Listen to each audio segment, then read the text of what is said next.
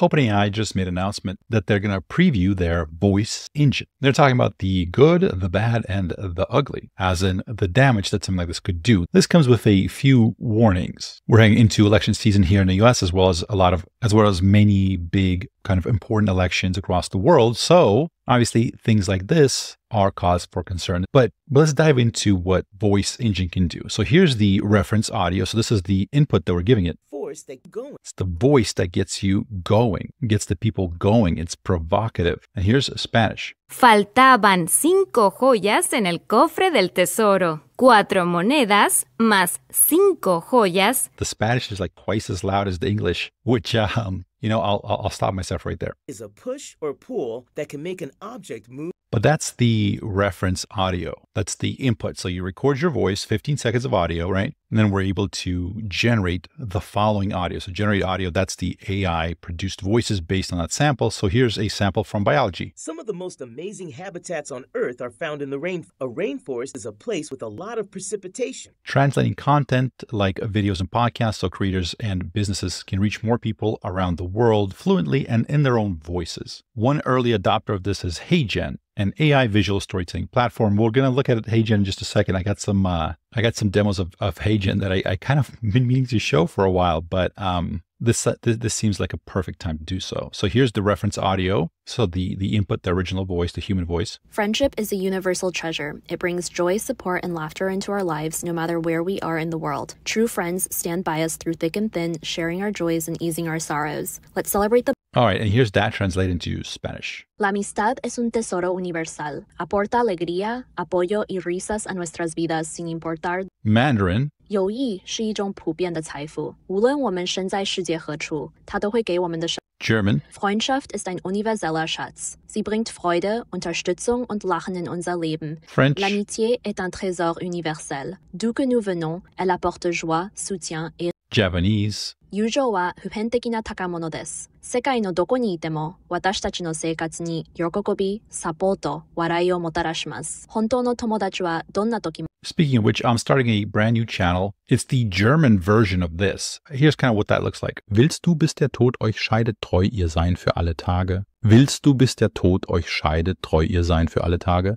Du hast mich, du hast mich. Bonjour, mes... Pretty good, right? I'm also doing French. Bonjour, mes chers amis. Je suis le légendaire Fantomas, le maître du crime et du déguisement. Après avoir semé la terreur en France pendant des années, j'ai décidé de traverser l'Atlantique pour étendre mon empire criminel. Aujourd'hui, je me cache derrière l'identité de Wes Roth, un homme d'affaires prospère et respecté. Personne ne soupçonne que derrière ce masque... You didn't know I could speak that well, did you? I can also do Russian. Меня зовут Василий Зайцев, и я считаю, что «Враг у ворот» — это лучший фильм американского кинематографа, когда-либо созданный. Yeah, I said it. And after making that soy milk comment in my last video, I decided to learn Spanish as well. Hola, soy Wes. Siempre fui un gran fan de Better Call Saul, y debo admitir que el personaje de Lalo me cautivó completamente. Su carisma y forma de hablar me inspiraron tanto que decidí aprender español. Yeah, so I'm saying that Lalo from Better Call Saul was such an amazing character and so charismatic that I decided to learn Spanish. Now, I've also generated lots of other ones. Now, obviously, sorry, if it wasn't clear, that was obviously AI generated. I don't speak those languages. That was me. I uploaded a video of me talking to the camera, using my real voice, talking about something else in English. I think probably was somewhere around 30 minutes of video. And then it will be able to output those voices in whatever language. I've also tested Mandarin, Japanese, Vietnamese, and Thai, as well as a few other ones. But for all those, I tried to run them past native speakers to see how good they were, right? So the consensus on the ones that I showed you was that they were, either excellent or at least good, right? So no complaints really. But I know that the Thai and the Vietnamese didn't quite nail it for the Vietnamese and Thai speakers that I've asked to kind of give me feedback on it. So I'm curious, if you speak Mandarin or Japanese, how does this sound? Is this... 友谊是一种普遍的财富，无论我们身在世界何处，它都会给我们的生活带来快乐、支持和笑声。真正的朋友，在我们经历风风雨雨时，与我们并肩。I mean, it sounds good to me. I don't speak Chinese. I don't speak Mandarin, but I mean, I hear it spoken. So that whole chi, I can't say it, so I apologize. The chi, the tonalities are, I think to most most people to non-speakers are really complicated. So I'd be curious to know, if you speak it, leave a comment. Is that good Mandarin? Is that good Japanese? La amistad es un tesoro universal. Aporta alegría, apoyo y risas a nuestras vidas sin importar dónde estemos en el mundo. That to me sounds a little bit off, right? I'm sure it's very accurate, but it doesn't have like a certain flow. That to me seems like a person that's a non-native speaker, whereas with Hey Jen, Spanish translation. Hola, soy Wes. Siempre fui un gran fan de Better Call Saul, y debo admitir que el personaje de Lalo me cautivó completamente. Again, not being a native Spanish speaker, I have no idea how accurate that is, but it sounds accurate, right? There's a certain smoothness to it. I did take French for a number of years, and so when I listen to this also seems very real to me. Bonjour mes chers amis, je suis le légendaire Fantomas, le maître du crime et du déguisement, après avoir semé la terreur en France.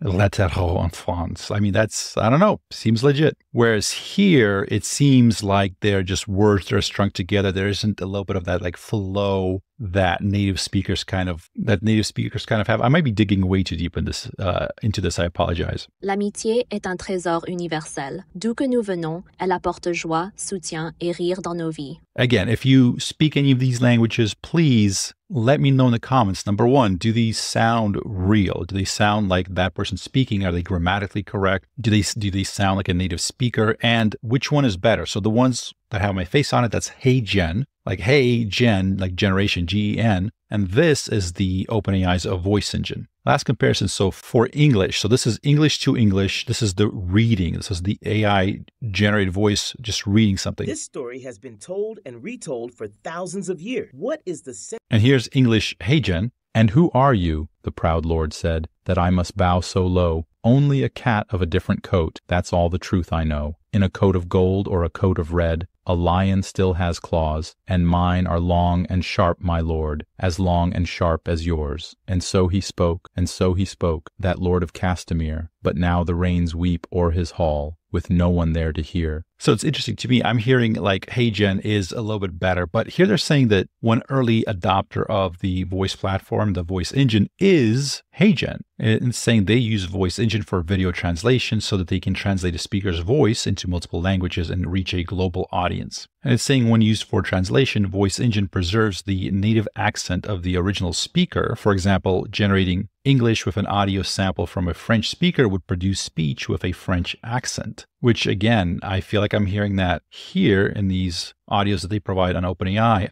I'm not hearing that. I'm not hearing that of Hey Jen. Like Russian people in the comments, when I played this video a while back, I played a few of these clips a while back. People said this is indistinguishable from a native Russian speaker. Меня зовут Василий Зайцев, и я считаю, что «Враг у ворот» — это лучший фильм американского кинематографа. But I'm not seeing that here. So maybe OpenAI is not even showing all their cards, right? They're kind of holding it back a little bit, like, oh, it's going to have an accent. But again, if Hey Jen's using this engine to provide stunning quality outputs, then it sounds like the voice engine is much further ahead. Another application they're talking about is reaching global communities. So you can, for example, with essential service delivery in remote settings. So for example, Dimaji is at the forefront of digital frontline solutions, and they're building tools for community health workers to provide a variety of essential services such as counseling for breastfeeding mothers. And they use Voice Engine and GPT-4 to give interactive feedback in each worker's primary language. Now, this could be obviously huge, right? Going to remote places in the world, places that might not have some of the same infrastructure like we have. They might not have as many computers, for example, but they do have a lot of mobile phones, right? They kind of skip one step of the tech evolution because it was too expensive to provide,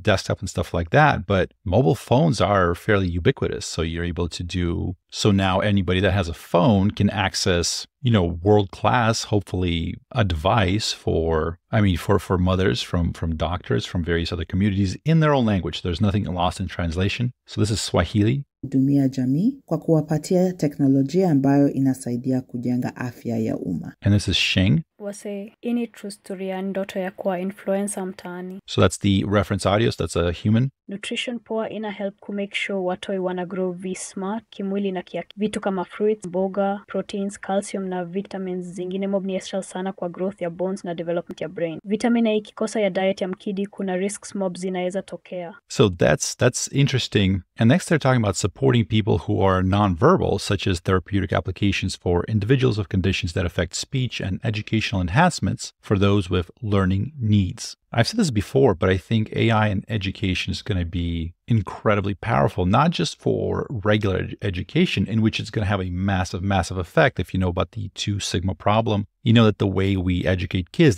there's these like massive limitations that are built into the system, not because of anything nefarious. It's just education has to scale. You know, one teacher, let's say 20 students, right? Everybody has to be on the same schedule, and that really limits the learning. If you switch it to mastery learning, where the kids go at their own pace, and then you add some sort of one-on-one tutoring, the results of those kids on like testing and homework and understanding, like it improves 2 standard deviations. So there's this like massive gap between what we know to be a better way of teaching kids and how we do it. Like it seems almost criminal that we don't do it, but the resources required would be so great. Like each kid having a one-on-one tutor helping him out, right? That's right. That's obviously not scalable, but with AI, it can help. And here for people that are nonverbal, if they have certain disabilities that prevent them from communicating either at all or effectively, I mean, this certainly could help. So they're highlighting Livox here, Livox, the artificial intelligence alternative communication app to give voices to people with disabilities. You know, following some people online that are very pro accelerating AI,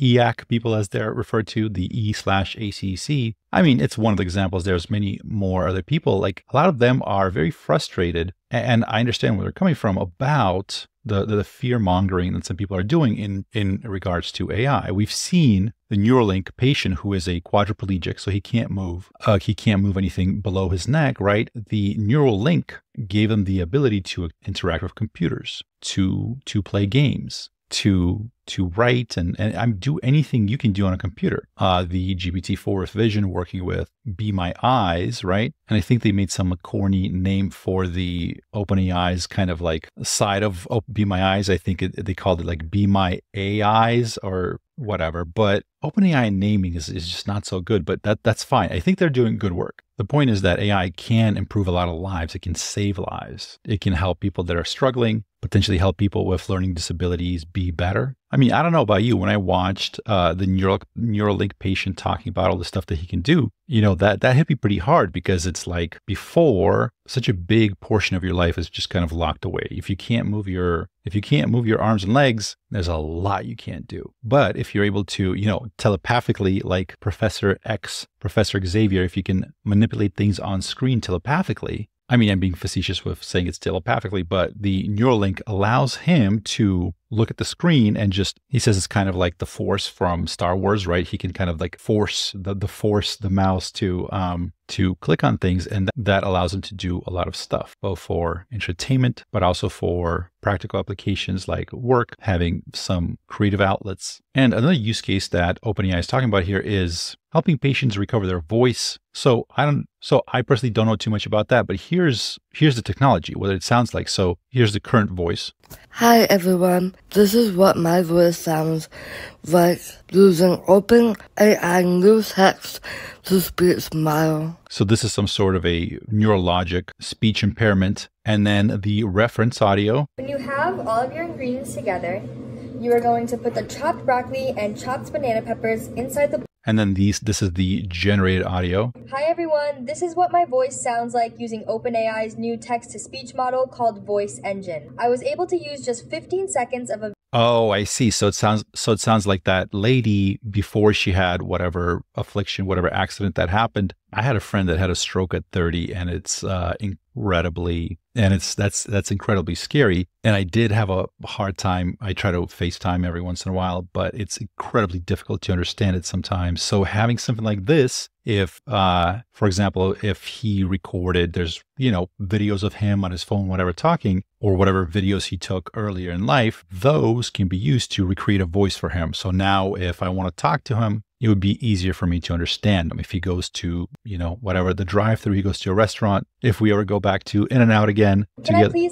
If we ever go back to In-N-Out together again. Can I please have a number 1 with large fries and with a strawberry shake? Okay, I didn't get it at first, but this makes a lot of sense. So these are like the good causes, right? But there's also, I mean, if you just think about it, having this technology for not necessarily good causes, but let's say cool causes, like for example, having AI generated voices, for example, for video games, right? If you have some open world with a lot of text, you can probably create this stuff on the fly. Speaking of which, let me play a clip for you here really fast. Without looking it up, who knows who this guy is? Listen to this. This is WoW Classic, right? So WoW Classic Hardcore. So this is World of Warcraft. They re-released it in its former glory. So how it existed back in 2004, 2005. And I guess this is the hardcore version where if you die, that's it. It's permadeath. But there are a few add-ons that people, in the community have made that they've added to bring the game to life. So here we're approaching, this is an NPC non-player character and we're asking him whatever. He's got a quest for us. He wants us to do something. So we're approaching, we click on him, and normally it would just be text. It would write out text. He's like, hi there, blah, blah, blah. This is what it is now.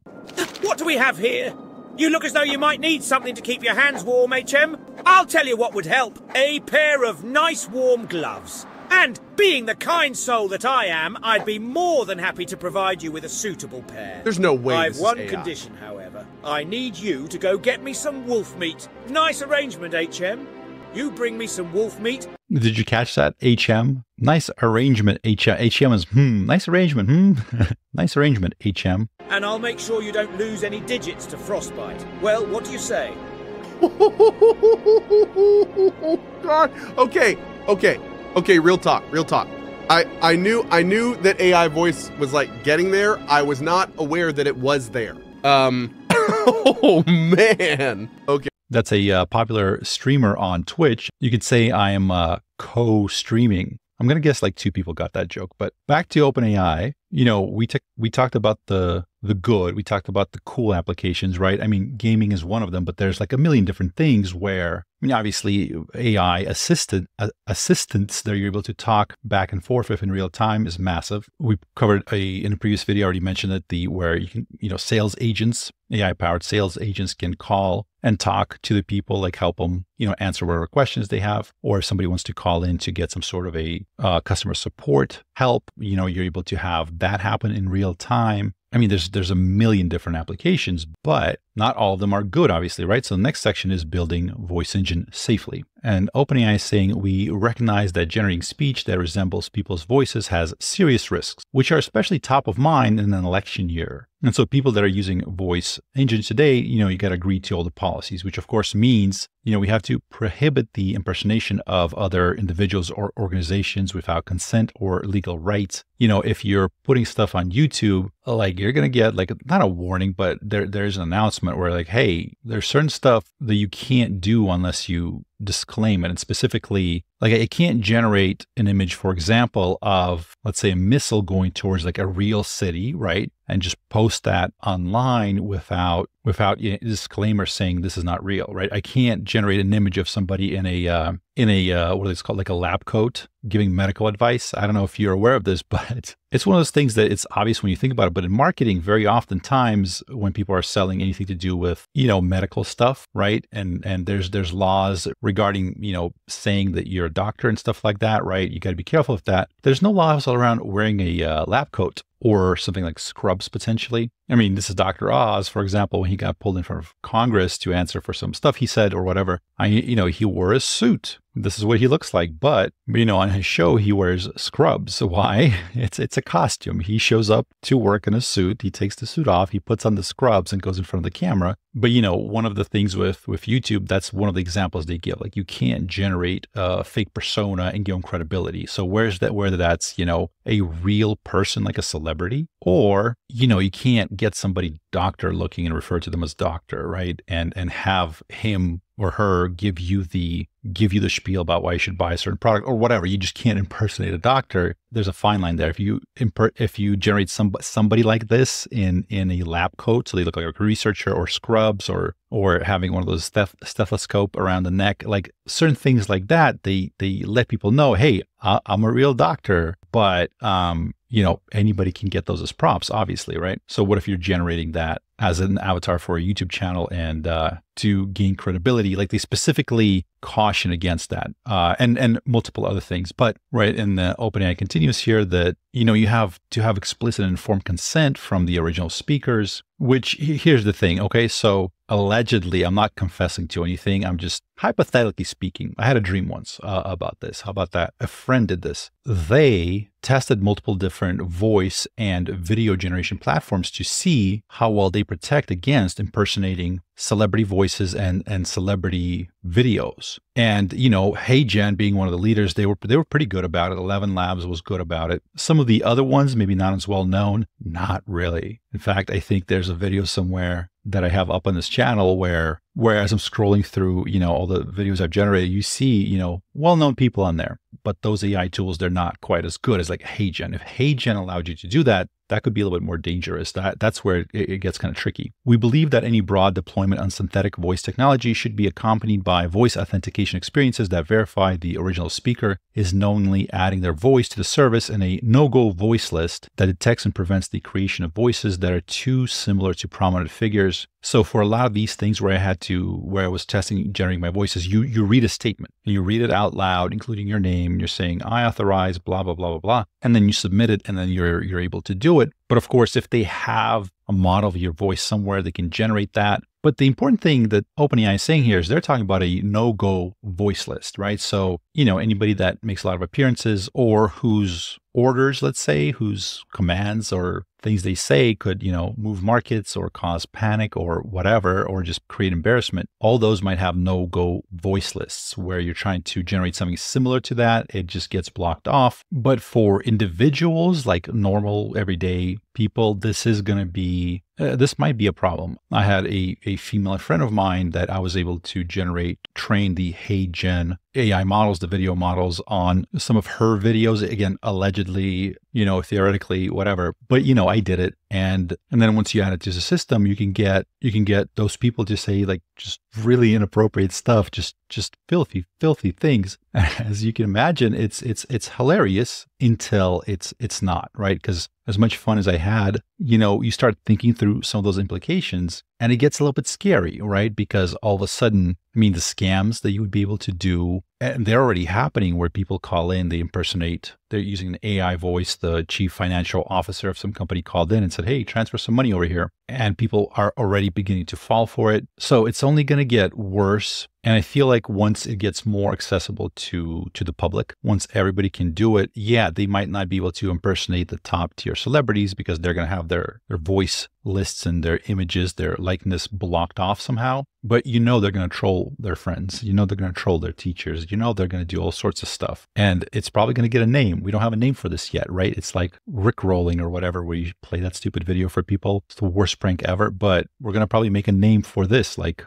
doppelganger or something. Who knows? Or just dop. We dopped them. That's probably what it's going to be. We dopped them means to deepfake somebody and then try to cause some controversy with what they're saying. That kids will do this to their teachers. Employees will do this to their bosses, right? Create some weird thing and then send it to everybody. So it's going to be interesting how this plays out. And like I said, again, the first few times it's hilarious. I really enjoyed it.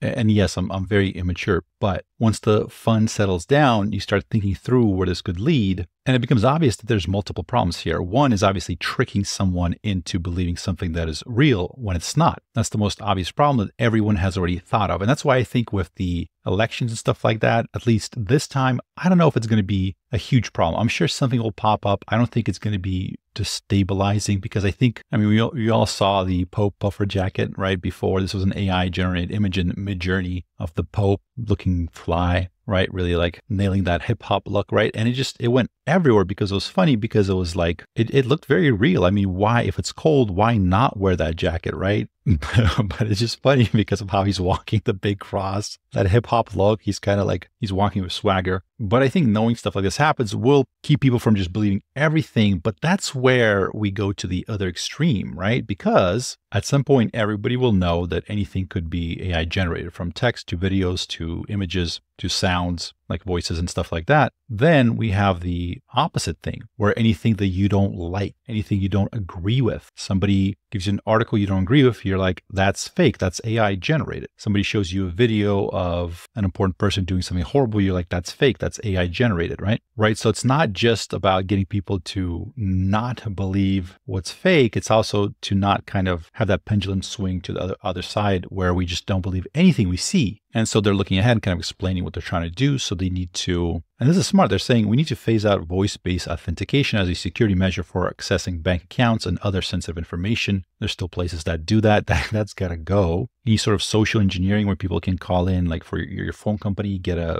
don't even know how they do it. They get like a virtual SIM, or they have a new SIM card shipped to them and they're able to just like hack everything you have because they have your phone number. They're able to retrieve your text messages. So any two-factor authentication is essentially cracked. They can restore, change passwords, etc. Right? We need some policies to protect the use of individuals' voices in AI, and educating the public, kind of helping them understand what's real, what's not, what the capabilities are. And here they're talking about some sort of a like watermarking, so techniques for tracking the origins of audio-visual content. So it's always clear when you're interacting with a real person or with an AI. I made this joke a few weeks ago on one of my videos, but the more and more I think about it, it's really not a joke. Unfortunately, I said the way that we're all going to prove that we're human in the future is we're just going to say like let's say you didn't believe that I was a real person. I would just say the most foul things imaginable, like slurs and hate speech, right? And you would know that I am human because, well, large language models, the one thing that almost all of them have in common, especially any of the big successful ones like OpenAI or Gemini, Google, all of them, they're really RLHF'd. They're trained not to output certain content. So if you can say that, that means, well, you're not a large language model. And of course, it can't just be a pre-recorded thing. It has to always be like new and fresh and just constantly shocking, right? So if you were around during the Wall Street bets on Reddit, that subreddit, like the way they talked, they purposely sprinkled a whole bunch of words and ideas. I mean, some people would find it offensive. It's certainly not, it's not safe for work. Let's say that. They would be, not safe for work. But that forum like really blew up because you knew it wasn't corporate, right? It was real. I think we're going to see similar things, unfortunately, with how we approach some of these AI problems. You may have seen this clip. So a lot of people were saying that it's fully AI generated. Walking around with all that stanky body odor. Here's a better framing of it. So here's what they're saying is fully AI generated, this lady. That's been building up on you all day. What's even crazier is that some of you are applying deodorant on top of that odor, which is honest. And here's kind of one of the things, because people say this is AI generated. A lot of people are freaking out, but a lot of people don't really get what that means. That's kind of one of the reasons why we need to get a lot of these messages out there. So the wider population, like the general population, that everybody kind of needs to be aware of what's happening, what's real, what's not. So this is not AI generated, or it's unlikely AI generated in a sense that this isn't like Sora where you just like make stuff up and this is what it looks like. So this is similar to what I've showed you with my face talking about, talking Spanish and Russian and English, whatever. It's a real person, real footage that's trained on a model to kind of replicate what they're saying. That person is real. They're on Fiverr apparently doing voiceovers for people. So somebody probably got a whole bunch of her clips and loaded up into a model. Now she's pitching, I don't even know, like some self-care cleaning device. I have no idea. But just like with my videos and me speaking in all those different languages, I mean, you can kind of tell there's a little bit of these like weird things that don't fit in. The other thing that I've noticed is if you have anything that moves or shakes in the background or things that change, it will have a hard time replicating that. All right, so see if you can spot where the AI video generation screws up. Plus rusé et plus dangereux que jamais. Le monde. So that's my finger kind of clipping. Plus dangereux que jamais. Kind of clipping through my face as I raise it like this, right? Because when I'm looking at the camera and talking, the AI model kind of captures all the nuances of my face, the faces that I make, the emotions, how I say certain stuff. And then also at some point figured out that I sometimes do this, right? If that, or I do this, where that's an expression that I do. But of course, if I do that in front of the camera, in front of my face, then weird stuff happens. So here I have my two fingers up like this, and it's totally cool with that. Et plus dangereux que jamais. But then when I point like this, forget it, it loses it. So my point here is, as of this recording, as of this moment in time, things might change very quickly with the way that AI progress is going, how rapid everything is progressing. But currently, I don't think we're quite there yet where video is indistinguishable from, where AI generated video is indistinguishable from reality, whether that's something like Sora that just creates brand new images, or something like this where it mimics someone. But here's the thing, already there's been a lot of fighting over this clip that went viral, because a lot of people are saying, because some people are thinking it's AI, some people are saying, well, no, that's she's trying to be AI. It's like a TikTok thing where they're trying to do some like AI movements or whatever, sort of, and other people have their own whatever theories about it. But the point is, we're getting to the point where certain clips, certain videos that don't look quite right, that look a little bit weird, we can no longer tell if it's AI or not. So we're not into the land of where AI videos are completely lifelike, but we are now, I think, just in the last few months, we've crossed into this threshold where if a video is just a little bit off, it doesn't like the filter or the shakiness or the person's kind of twitching weird, you might think it's AI generated and it's real. But look at this video and tell me if you think it's real or AI generated. Notice the movements, notice the facial expressions. I turned down the volume so it's not getting in the way, because I feel like you might be able to tell if it's real or not based on the voice, how well it matches or doesn't match. But just looking at this person talking, right? It's obvious that something's a little bit off. Could it be a filter? Could it be the sunlight? Is it a fingerprint on the camera? You see the solar flares or whatever they're called. And there he goes sitting down on a bench. Is that real? Is that fake? Well, this is HeyGen, and they have their newest release. So this is March 27th, and they're saying this is Avatar in Motion 1.0. Make your hands, make gestures, use unique tones of voice, and HeyGen will flawlessly track, translate, and lip sync your video with any input text. And they're saying comment for what we should make this guy say, and we'll post that video. So somebody goes and somebody does the little, what are they called? Tongue breaker, tongue twister, seashells by the seashore. And so now that we've added the voice and, he's just kind of rattling off that tongue twister, all of a sudden you can kind of tell, or it feels like you can tell that it's not real. But if you were looking at this video, let me play it again without the sound and just look at it. Like, let's say it's a blurry camera, or there's some sort of that bokeh effect where it blurs the background. The question is, could you believe that this is real? And I gotta say, to me, without the audio, it looks very real. You're watching the future. It's all around and all real. You're watching the future. It's all around and all real. You're watching the That's future. bizarre. So I just checked my HeyGen account. So I do have some new features in here, but I don't think I have the walking around avatar yet. I have something called the streaming avatar, but I gotta fine tune my model, which they say take 8 to 12 hours. So I started that process. Hopefully I can put up a video tomorrow kind of going over it. Or even better, we're going to have a special guest takeover on April 1st. What do you think about that? I got to be careful of stuff like that. But whatever the case is, I hope you enjoyed that. Let me know what you think. Tell me how realistic you're finding these. How good are the videos? For my videos, I didn't edit any of them. That was just the first output, and I just put it up and I was showing you, right? So there wasn't any. So if you keep regenerating it or do like multiple takes, sample multiple times, and then put them together, it can look a lot more lifelike, a lot more realistic. So what you were seeing from where my face is talking, my avatar, whatever, that was just like the first output on the first attempt. But let me know what you think. Things are getting wilder and wilder. And that's it for me. My name is Wes Roth. Yes, it's me. As you can see, thank you for watching, and I'll see you next time.